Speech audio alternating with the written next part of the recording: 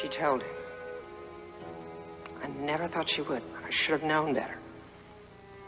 I've got to get a hold of Bo. I've got to explain to him somehow. Where is he?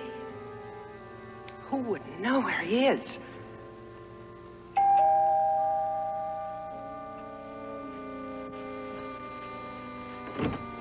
Hi, Jane.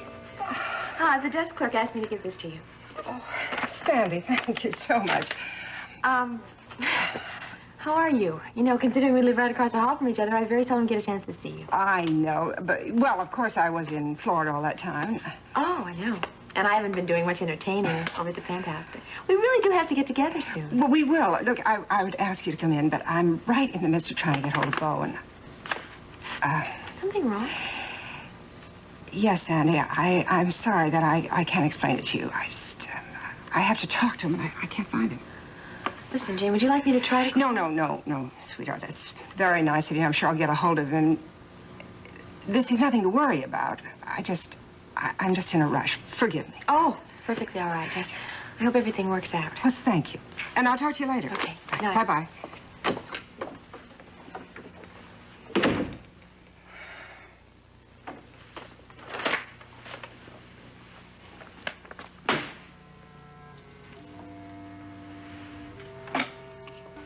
This is Mrs. Spencer. Jane Spencer. Are you new at the desk? I was just wondering if you've seen my son come in tonight.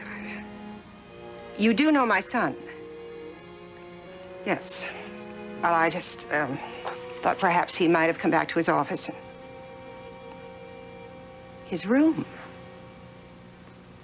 You mean he took a room here last night? I see. Yes, would you please ask the operator to ring it? Thank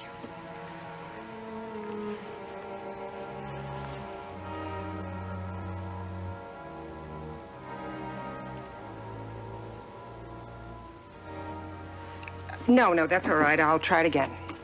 Thank you so much. Where is he?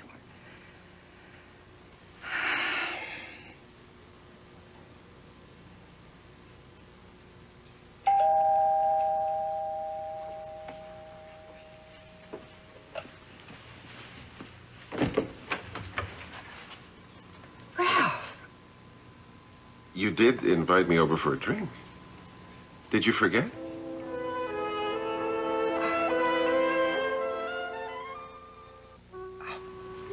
No, of course I didn't forget. Come on in. Where's Mary? Well, she'll join us a little later. She had to work a little late at the office. Oh, that's a shame. Well, can I fix you a drink? Or do you want to wait for her, or what should we do? Well, why don't we wait a little while? Unless you want one now. Yes, I think... I don't think that's going to help me at all. Jane, is something the matter?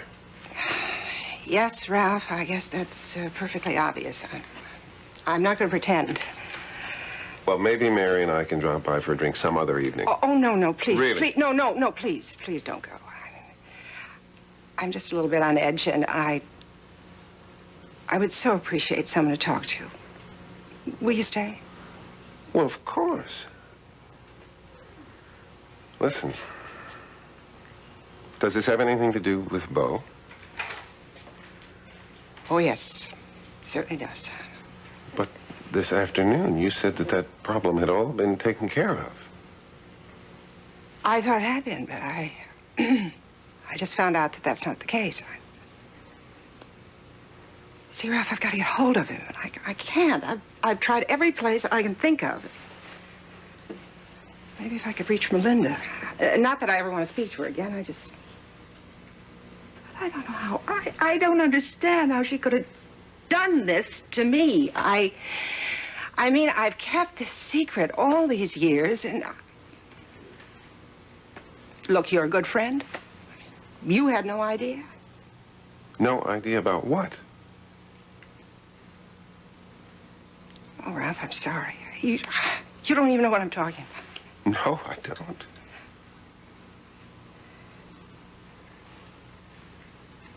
Bo isn't my son. He isn't? No. I mean, I raised him, and I've always thought of him as my child. Well, you adopted him? No. I have just passed myself off as his mother all these years. And you're afraid that Bo knows about it now? He does. He told me that on the phone. You see, the problem is I didn't have any time to explain to him because he hung up and I haven't been able to reach him and